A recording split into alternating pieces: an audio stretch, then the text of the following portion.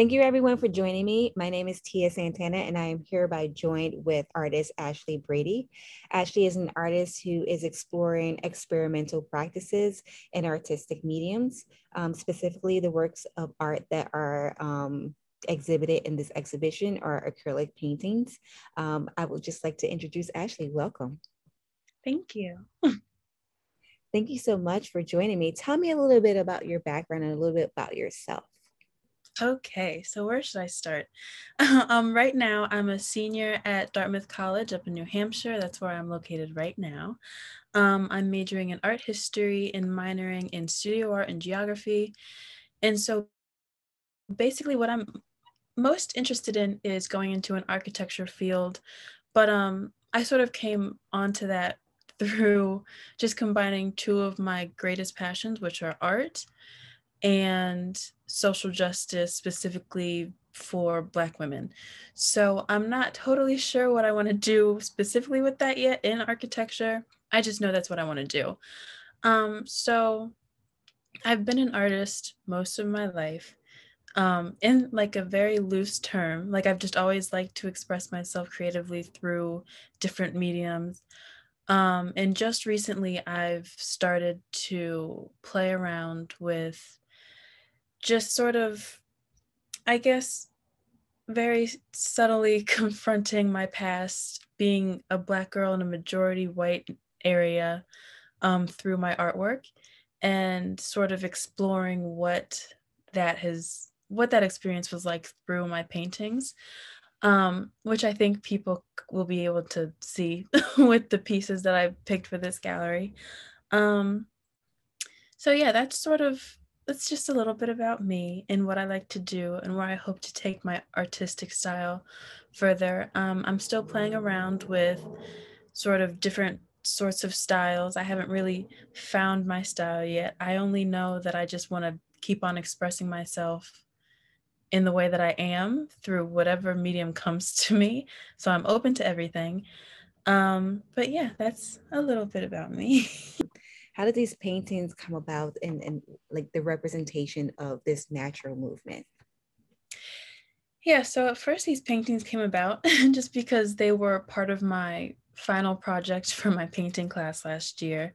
But then I sort of stuck around with acrylic just because oil is scary to me, but acrylic also just, I think the way you mix colors and the way you have to layer stuff and blend stuff in a very specific way with acrylic sort of, I think, works with my subject matter. Um, which is always going to be Black women and Black hair. And I just noticed with acrylic, you can start with a green base and then go to sort of a yellow base and then go to red and then keep layering until you get like a brown color. And I think that just really, I just love that because Black women are coming in all kinds of different shades. We have all kinds of different undertones. Like we've got yellow, green, purple, blue. And it's just fun playing around with acrylic colors and seeing how you can layer those all up until you eventually get like an actual Black woman skin tone. And it's sort of the same with hair, just because our hair is so textured in so many different ways. Um, and with acrylic, it's sort of, it can be, or at least the way I use it, it can be rough around the edges a little bit, where you have just some paint that just kind of lifts up a little.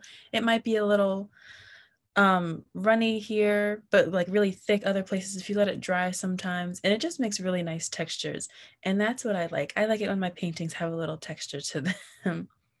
Thank you so much. Amazing. And your paintings are superb. I mean, I really like the use of the way that you're using textures and the way that you're using color within the skin tones as well. So thank you.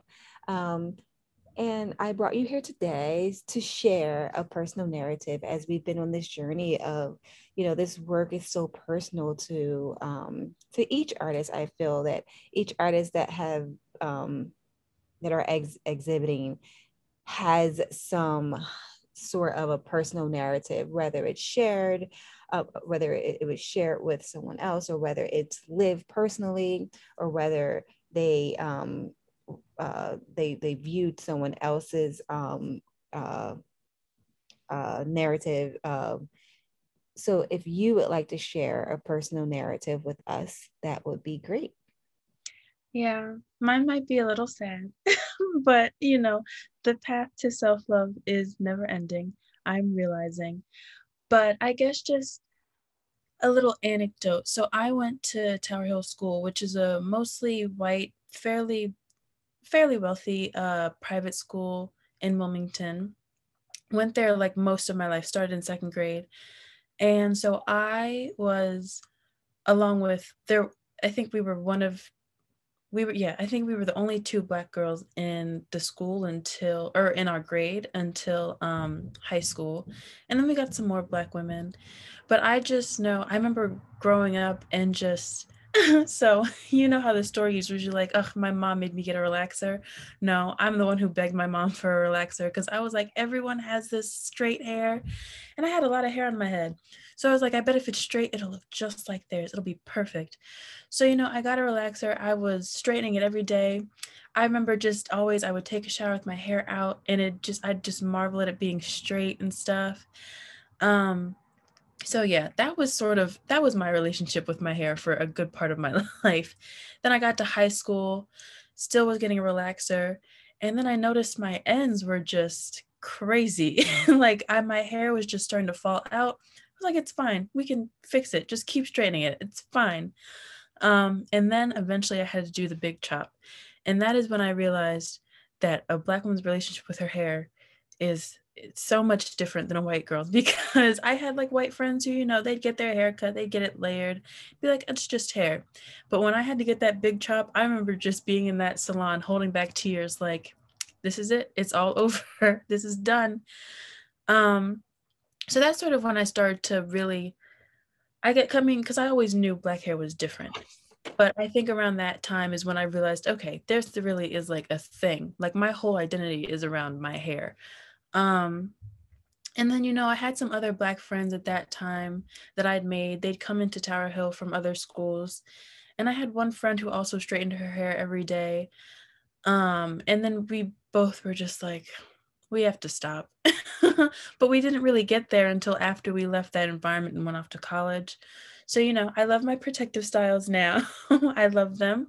During the summer, I'll take my hair out and let it just be free and its little afro and everything. And my friend does the same. And my other friend has sort of a little bit looser curls.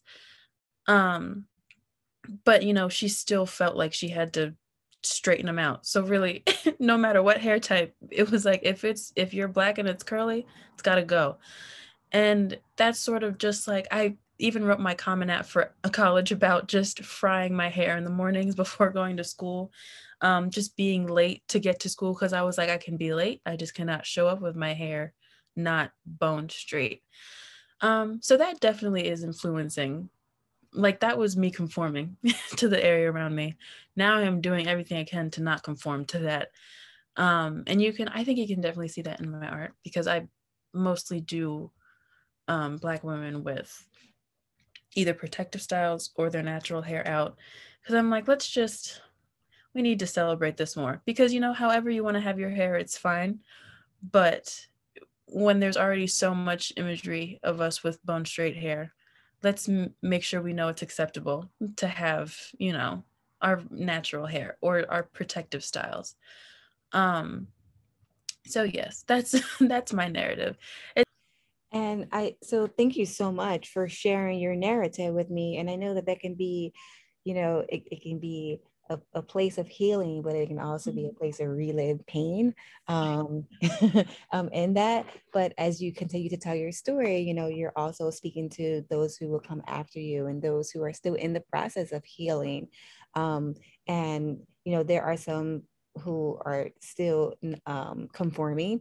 And there are these conformities that we as women of color put on ourselves. And then there are these conformities that institutions put on us. And so there's, you sound like, there was a lot of there's a lot of weight there, specifically by your institution at a young age, at an adolescent age, where you're exploring your own identity and trying to come into your own self and figure out, who you are without those without should have having those added stressors of like conforming to something that your body and your hair type just naturally doesn't do, and having within did you have people in your school that uh that ever like encouraged you to wear your natural hair? Were there instances in your school where there were people that if you did wear your hair straight, like you weren't looked at the same? Like did you ever have treatment of or did you ever see a treatment of someone in their natural hair versus someone who had their straight hair? Like how did that play into your thought process of how you needed to conform yourself? Yeah, it wasn't ever like a blatant thing, but let's see, because I didn't always have my hair straight. Like when I was in lower school, like I had my mom would do like my braids, just like my natural hair braided up. I don't think I ever really wore it out though. Then middle school, I was straightening it every day, had put it in the ponytail, and I was like, yep, this is what it is. And I got I mean, they weren't like malicious comments or anything, but it was just like, oh, I like your hair like this. Keep doing that. Keep doing that. Um, Even with, I think the first time I got a protective style of braids was in 8th grade. And people were like, oh, the long hair is so good. And like protective styles, are good, but it's just that very subtle thing of like, what if it's not your hair, then it's better.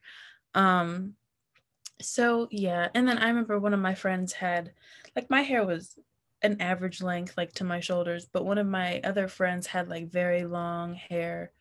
Um, she also straightened it every day, but it was very, very long, very full, very healthy. And everyone was like, oh, it's so luscious, like it's so beautiful. I love it. And I'm sure those got to her too and made her feel like, okay, well then I have to keep straightening because this is when people think that I'm like my most beautiful. Um, so it's just like very subtle comments. It's never anything blatant. Like sometimes you feel crazy being like, there's something wrong with that comment because like it's like on the surface level, it's really nothing that bad, but you sort of internalize it and then are like, okay, well then that means I have to wear my hair like this all the time. So it's just stuff like that. And then going even deeper, like I would do my hair, or like my mom would do my hair for special occasions, and special occasions would always get the straight hair, or like, the bumped ends kind of look. So then that was probably, it's just like very small things that like no one means to harm you. Like no one thinks it's gonna do anything, but you sort of internalize, okay, so this hair means formal, and natural hair means just like casual everyday, like not put together. Even like looking at like Black girls at my school for prom, even some of the girls who like did have wear their natural hair every day, they would straighten it for prom or like do something. It was never like a protective style for prom, it was always straight hair. So it's sort of like, hmm, it's a theme here. Like there's something going on.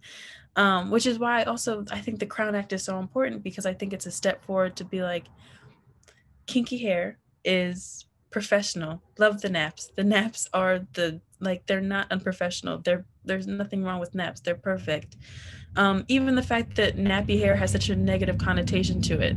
Like I remember hearing just, her hair is nappy. My hair is nappy. Like that's not a bad word. So yeah, it's just very subtle ways of language and just people's preferences that sort of drive that whole thing, I guess.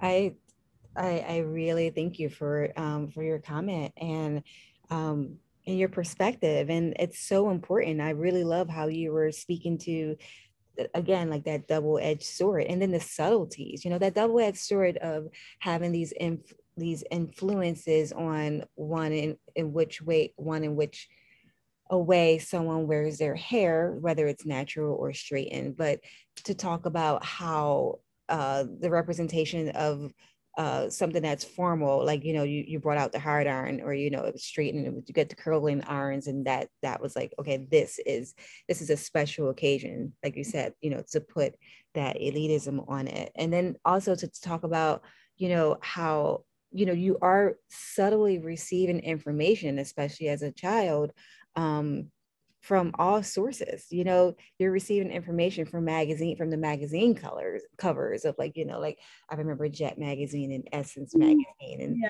you know, all of these magazines that we're receiving our information from. Or if you're receiving your information from modern, something more contemporary like Instagram and Twitter, or like, you know, whatever social media platform you're on. It is great to see, like you said, you know, you go back, you're just finishing up your degree, your bachelor's degree, correct?